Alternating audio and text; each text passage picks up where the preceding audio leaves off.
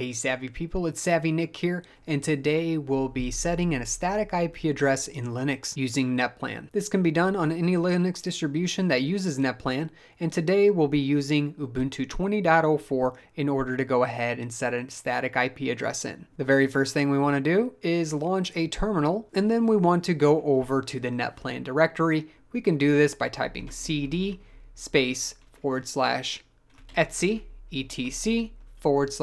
/netplan.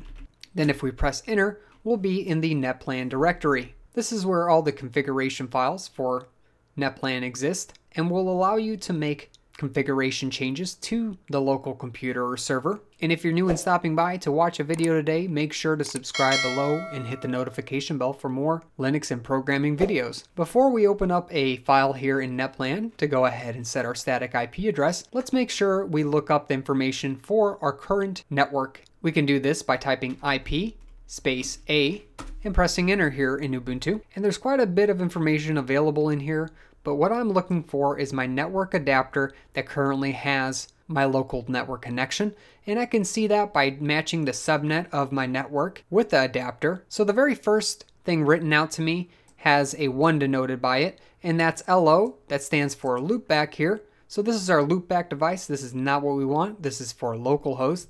But number 2 here is listed as ENP0S3. So I want to go ahead and make note of this adapter.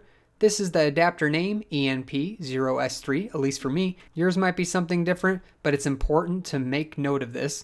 And then the next thing I'm looking at is to make sure it's on my subnet currently, because by default, Ubuntu and most Linux distributions use DHCP by default. That means a router assigns the IP address directly to the system without you having to do anything. But since we want to specify our own static IP address today, we want to make note of the subnet, so mine is of the 192.168.1 subnet, and I can go ahead and fill in these last 3 numbers as I want. I can also see that it's of a 24 base here, so this just means that it's of a type submask of 255.255.255.0 for me.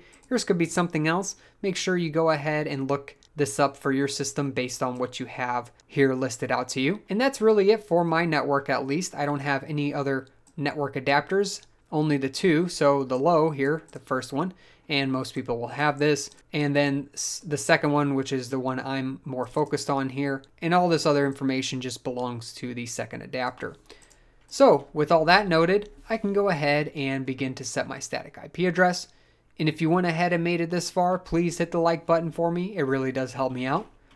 I'll go ahead and do ls so I can list out all the files located in my etc netplan directory. And what I see here is the 01 network manager all.yaml file. YAML just stands for Yet Another Markup Language and is a type of configuration for Netplan. You might see other files in here. One to avoid is the 50 cloud init file. Don't make edits to that one. It gets a little tricky if you put a static IP address in there. I suggest doing it in this file here, 01 Network Manager All, if you have it. And if you don't have any of these files, nothing's located in Netplan, you can always create your own. So you can simply create whatever name you want. Just make sure to start it with something like 01 and then dash. You can change this number up based on the priority, but as long as you have at least one .yaml file, it will be read in by the network manager here. So since I have the 01 Network Manager All, I'll go ahead and open that up with my favorite text editor. You want to make sure to type in sudo beforehand because you will need administrative privileges in order to edit these files. And I'll go ahead and use nano and open up that 01 Network Manager -all.yaml file that's already there. I'll use that one in order to make my configuration for my static IP address. I'll press enter, and then I'll go ahead and go down a few lines in order to get past the ones that are already in here. This right here means there's a network definition using version 2 of the renderer. So network manager is what controls our network, and that's all the renderer stands for. All right, after we're below the renderer here, we'll go ahead and add in something called Ethernets.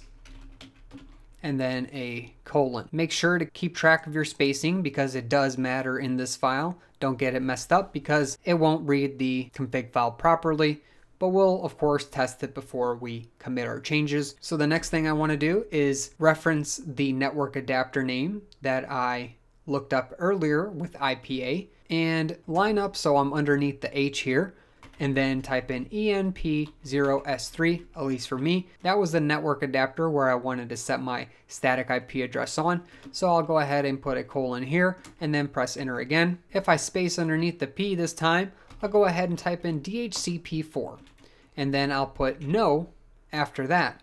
All this means is that we don't want to dynamically allocate our IP address on this network adapter, so we just specify no after the colon.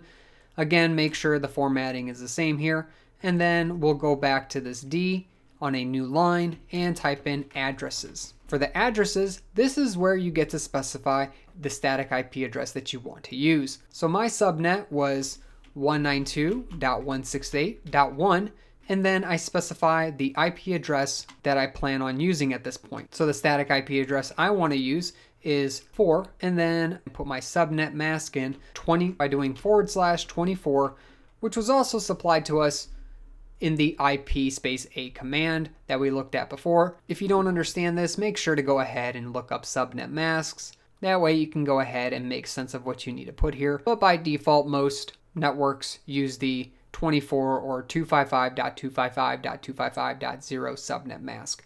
Next, we'll specify the gateway. So again, we'll go ahead and space over until we're below the A this time, and we'll type in gateway 4 and then a colon, followed by the gateway for our network. So this is the router that assigns IP addresses, or the network device that assigns IP addresses if you have one. So mine's on 192.168.1.1, and by default most are. Then finally, we want to specify any name servers that we have. So this is where you can specify a DNS server and or a second DNS server. So I'm going to use name servers here and then press enter. And this time I want to space over until I'm underneath the S, and I'll put in addresses again. So this will be the two addresses, my primary and secondary DNS server that I want to specify. I'll just use Google's DNS server, and I'll do 8.8.8.8 for the first one, and then separate that by a comma, and you can put your second one in, 8.8.4.4 for my secondary, and then I'll close it with a brace here. And that's really it as far as setting up the configuration file to have a static IP address natively on your Linux device that uses Netplan. Following that, I'll go ahead and make these changes by exiting out and saving the file. So I'll do Control X here in Nano, and it asks me, do I want to save the modified buffer? I sure do, so I'm going to press Y and press enter to overwrite the file. Alright, and once we've saved our file, we'll go ahead and test the configuration with Netplan. And we can do this by typing sudo, so we run it as an administrative user, netplan, and then try. Now what this will do is go through our configuration file and just make sure that there's nothing wrong with it before applying it as the next network configuration with our static IP address here in Linux. So let's press enter and make sure things work properly. I didn't get any errors, so it's asking us, do we want to keep these settings?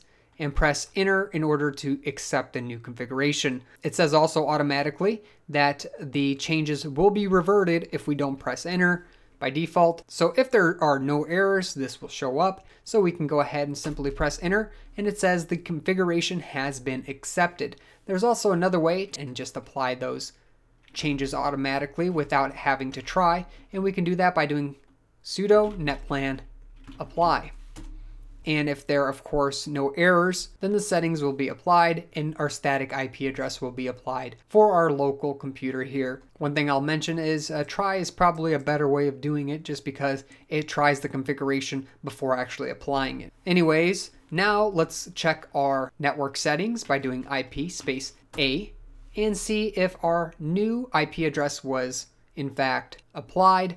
And sure enough, if we look at ENP0S3, so that's my network adapter, of course yours might be different, we have now applied a 192.168 .1.4 IP address. Yours might be different, of course, based on whatever static IP you wanted to use on a 24 subnet, which just means 255.255.255.0. Congratulations if you made it this far. You've successfully set up a static IP address on your local computer and on your network. Now, this doesn't guarantee that your router will actually assign this IP address every time to your computer. So you might want to make sure that you've also reserved that IP address in the router as well, so no other device on the network can be assigned that IP address, and only this computer can take it. But that's really it. It's that simple to set up a static IP address using Netplan on Linux. If you have any questions, comments, or suggestions, please post them in the comments section below. Also, make sure to subscribe below and hit the notification bell for more Linux and programming videos. Catch me in a great community on Discord, and I'll catch you in another video. Thanks for watching.